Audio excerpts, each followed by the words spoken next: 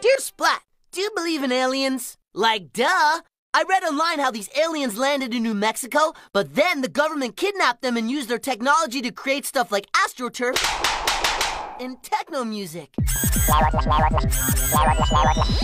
The aliens are locked up in a secret base with an indoor pool, private movie theater, and super fast internet to keep them happy.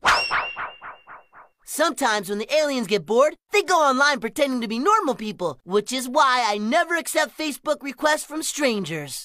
I want to be your friend. I love social media. Pressing buttons on keyboards excites me.